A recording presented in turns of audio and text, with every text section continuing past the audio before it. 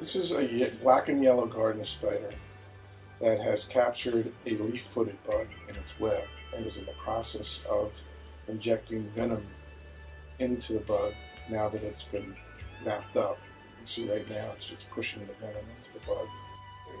The bug is still alive and struggling as the spider injects its venom. The leaf-footed bug is a common pest in the gardens in South Carolina and actually over much of the United States. These leaf-footed bugs are mating, extending the pest problem into the future. This particular spider situated its web in our tomato plants, leaving it in the perfect location for capturing the pests that prey on these plants. The zigzag pattern across the center of the web is called the stabilimentum and is unique to this kind of spider.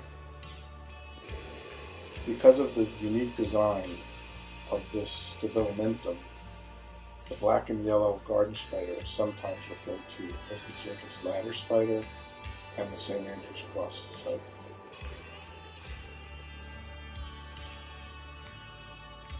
Here you can see aphids crawling on the body of the wrapped up bug. This particular spider is about 1/2 inch to 3/4 of an inch long, just for the body part, not counting the legs.